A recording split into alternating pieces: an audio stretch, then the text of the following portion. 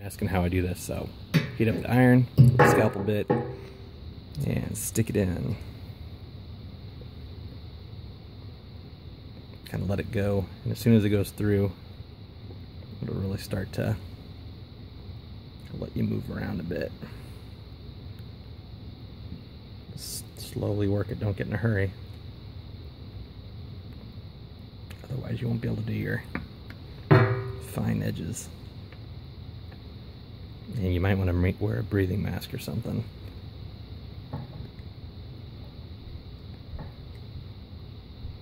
Take your time, make your cuts, follow the pattern of the skull.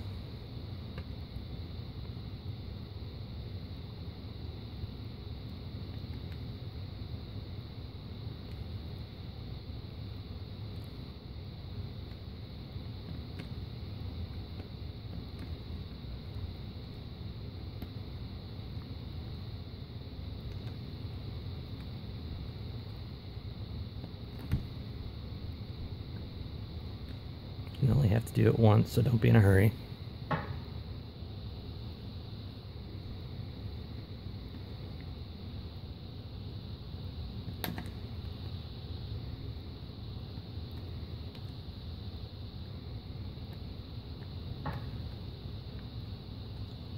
Even if you do mess up, you can come touch it up later.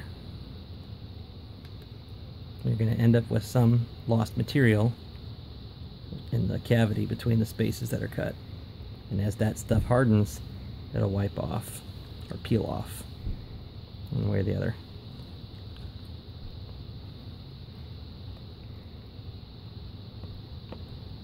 So again, for this, I'm trying to just follow the decorative grooves that were placed on the skull out of the factory. Taking my time.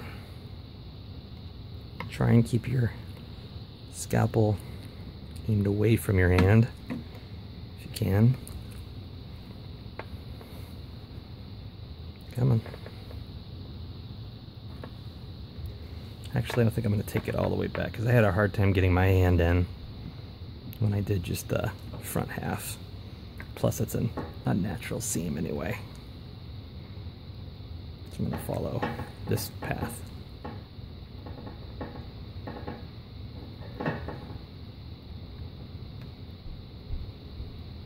You can see once it's hot, it actually cuts fairly well.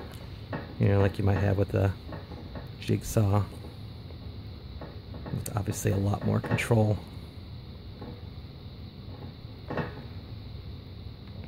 This is good for something like this, where you don't want straight cuts. You want to kind of follow the pattern. So when you put it back in, it kind of looks like it still belongs.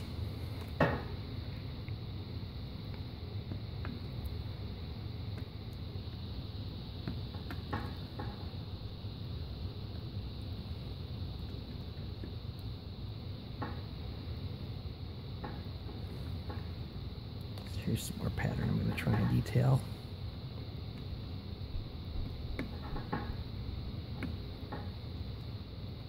This particular tool works really good on pumpkins, and it probably smells a hell of a lot better too when you're cutting a pumpkin versus a plastic skull, which probably has who knows what kind of chemicals in it.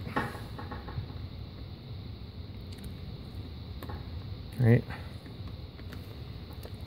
Alright, we're going to come down the middle. Let's turn it this way.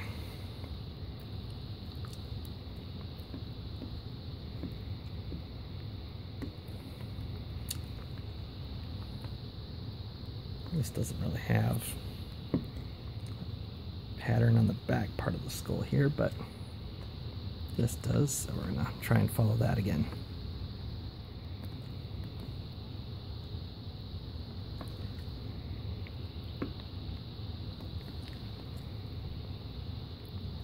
Again, being careful, trying to follow the detail. they established in the mold when they built it.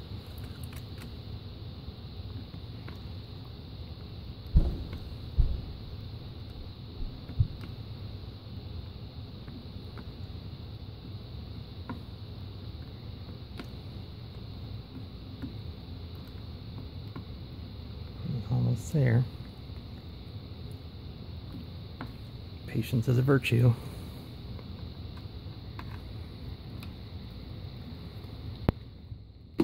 So, should be able to push it apart. And if you find an area that's not completely cut through, just detail it carefully in those areas. Run your knife back through. And you'll be thankful that you took your time doing it.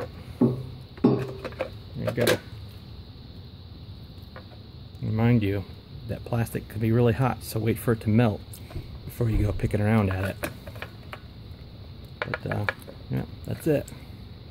All these hard edges, you can pick off any of the plastic bits that are kind of melted off. Just pick them off and you'll expose the detail that we preserved. So that's kind of what you want to do. Just pick off all the extra detail, all the extra plastic, the melted material in between the cuts, and try and leave the detail so when you put the other piece back on, it kind of looks like, you know, a mad scientist cut and you cut it off intending to put it back on later. Cool. Well, I hope you enjoyed the video.